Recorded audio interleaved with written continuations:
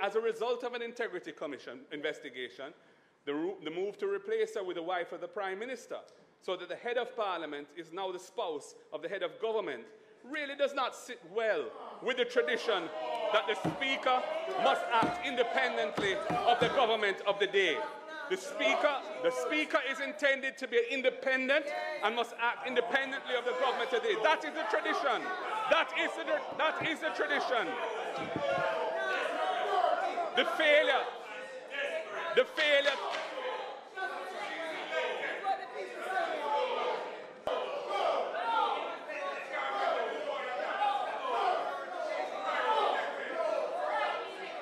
Your Prime Minister fire you, go outside. Your Prime Minister fire you. Your Prime Minister fire you, go outside.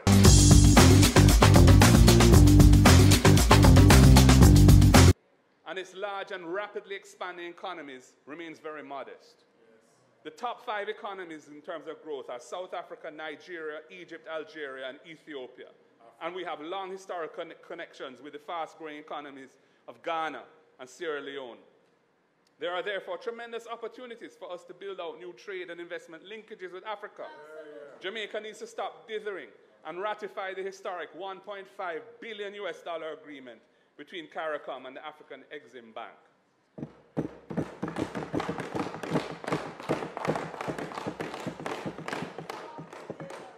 And we are committed regionalists, so the dire situation in our close neighbor Haiti is of great concern to us. We commit ourselves fully to engagement in the regional efforts associated with that crisis and to reasserting Jamaica's constructive leadership role within CARICOM that has been allowed to atrophy over the past 8 years. A progressive, principled foreign policy delivers real positive change for our people. The Petro-Caribe oil financing arrangement and the San Jose Accord, which financed Portmore, are striking examples of what a progressive, principled foreign policy has done for our people in the past under the People's National Party. And that is what we are committed to locally and globally. Mr. Speaker, change at the national level must focus on good governance. In this modern era of pervasive information sharing and communications, good governance is increasingly essential to maintain the people's trust and confidence in our democracy. Citizens are demanding that their leaders uphold the highest standards of accountability, transparency, and trustworthiness. All the measures that I have outlined for implementation will only be possible if we change the approach to governance that now exists. I'll leave you with the ways, means, quality, and spirit of the change in governance that we commit to. And good governance isn't just a set of ideals. It is the foundation upon which an equitable and just society can be built. Yes. The People's National Party has always been committed to fulfilling these ideals, and we will translate these principles into tangible actions that uplift and empower every member of our society. Mr. Speaker, we are in an increasingly low trust environment. Since the JLP government came to office in 2016, no less than 8 ministers have been forced to resign or have been otherwise sanctioned for a range of serious breaches, and Jamaica continues to rank poorly on international corruption indices. The move in 2020 to take away the chairmanship of most parliamentary committees from the opposition has weakened that mechanism of holding government to account.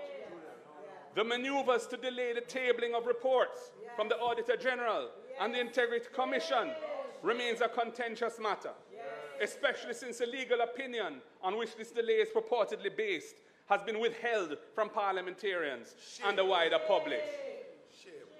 When the former Speaker was forced to resign as a result of an Integrity Commission investigation, the move to replace her with the wife of the Prime Minister, so that the head of Parliament is now the spouse of the head of government, really does not sit well with the tradition that the Speaker must act independently of the government of the day.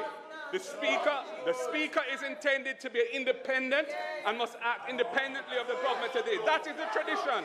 That is the tradition. The failure.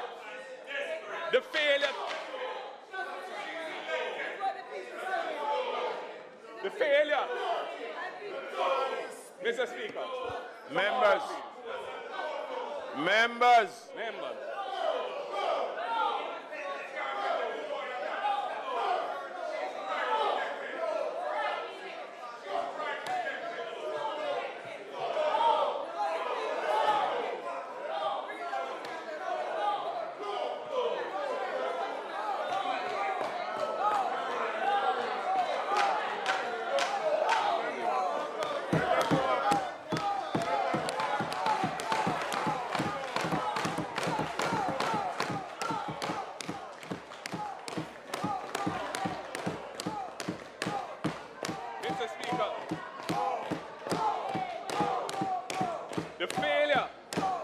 Identify the so-called illicit 6 MPs.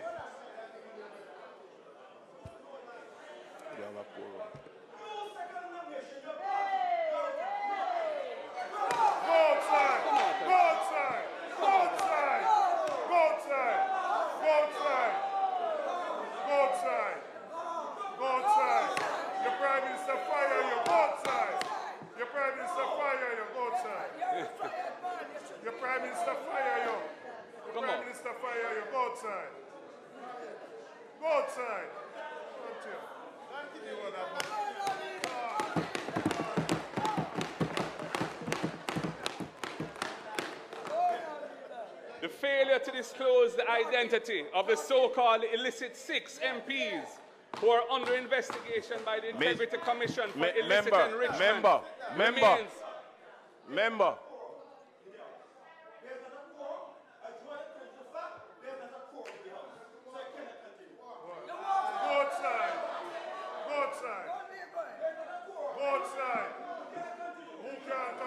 At this time,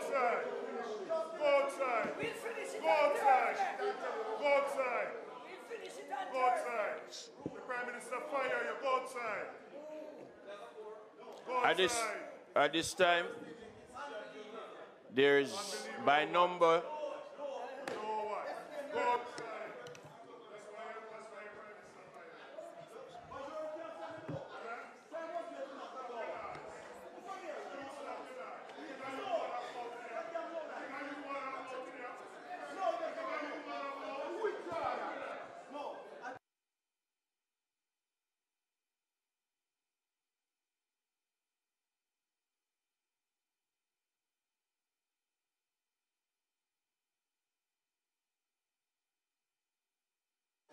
I will not continue in this. So I'm asking members to be quiet. Thank you. Section 7 of the Standing Orders of the House of Representatives of Jamaica says the quorum of a House and of a committee of the whole House shall consist of 16 members beside the person presiding.